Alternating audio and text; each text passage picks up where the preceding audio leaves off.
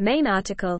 First mission to Raxus Prime. Kazdan Paratus is far more powerful than you. I do not expect you to survive. But if you destroy him, you'll be one step closer to your destiny. Darth Vader. To Starkiller. As Raxus Prime was in the Tian hegemony in the Outer Rim, the trip took a considerable length of time, which gave Starkiller a chance to refresh and research the objectives. However, he was distracted, and frequently had to ask Proxy to repeat mission details that he had missed while deep in thought, and eventually retreated to the onboard meditation chamber to gather his energies. There was little information on Kazdan Paratus, and Proxy was unable to reproduce his image. Paratus was accredited by the files as having considerable skill at droid making, and during the Clone Wars, he was lured out of seclusion to study the Cis droid armies, all the while building his own droids to reinforce his troops. During a disastrous campaign, all his troopers had been killed, forcing Paratus to cobble together his own droid army to fight back.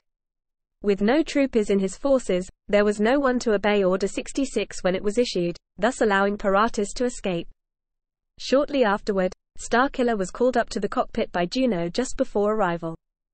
Once within the atmosphere, they began searching for Paratus, eventually discovering his crude imitation of the Jedi Temple on the surface. Setting down as close to the temple as possible, given the treacherous junk pile landscape, Starkiller disembarked and progressed on foot. He focused entirely on the mission at hand, ignoring all other distractions. Updated by Juno of activity at a downed Corvette near his location, Starkiller assumed that Vader's orders to leave no witnesses still stood, and attacked the Rodian salvages, though he ignored most of the droids controlled by the planetary intelligence known as the Core. The scavengers likewise had intended to turn Starkiller in for a bounty issued by the Empire, presumably for his actions earlier. Meanwhile, he had Juno check the local Imperial records for information on the scavengers while he continued to perform recon.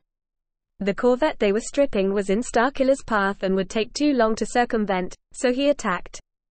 After killing a Rodian sentry and entering the Corvette, Starkiller made his way to engineering and activated the remaining engine with a pulse of force lightning, clearing his path to the temple. When asked by Juno whether he was creating a distraction or simply attracting attention, Starkiller simply replied to take her pick. Cautiously ascending to the junk temple's foyer, Starkiller was attacked by Kazdan Paratus droid sentries. He made short work of them, being used to duels with a sophisticated droid like Proxy. Starkiller cleared the foyer by blasting the droids out of the temple doors before being attacked by a massive junk golem. His battle with the golem tore through the junk temple, eventually reaching Paratus' mock Jedi Council chamber, replete with mannequins of long-dead Jedi Council masters. Starkiller disabled the golem and Kazdan Paratus then revealed himself, extricating himself from the golem's chassis, where he had been controlling it. Paratus was an Alina, a small being, but compensated with a four-limbed mechanical harness on his back. With the limbs offering him extra height and mobility, Paratus was able to wield his lightsaber pike with deadly skill. The mannequins of the Jedi Council Masters now activated, revealing themselves to be droids, and Starkiller was momentarily distracted by them. Paratus lunged at Starkiller, scoring a shallow cut along his forearm before the Darksider countered. With the mobility offered by his mechanical limbs, and his own skill with the Force, Paratus simply outpaced Starkiller, blocking all of the apprentice's attacks with his pike.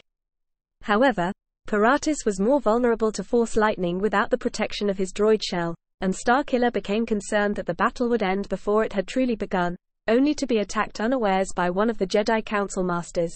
The Jedi mannequins were combat-ready, equipped with vibroblades and utilizing crude approximations of the lightsaber styles practiced by the original individuals. Disarmed by Plo Koon, Starkiller destroyed the droid with a force push and reclaimed his lightsaber just in time to deflect another of Paratus' attacks. Dividing his attention between Paratus and the mannequins, he fought back and destroyed all of them.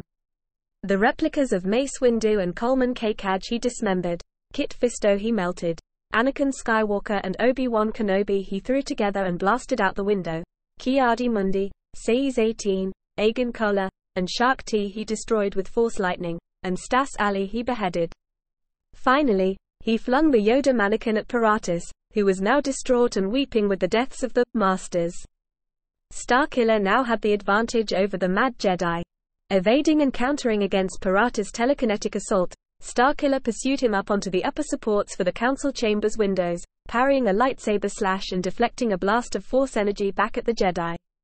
Paratus retreated to the chamber floor, casting a massive chunk of machinery at Starkiller, who in turn caught it and threw it back, crushing the Jedi underneath it.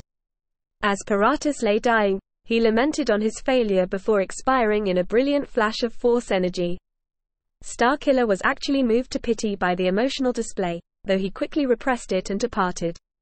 En route back to the Executor, Starkiller devoted some effort towards repairing Paratus' shattered lightsaber pike, so as to present it as a trophy to Vader, but was unsuccessful and abandoned the effort, instead telekinetically disassembling and reassembling his own lightsaber while in meditation.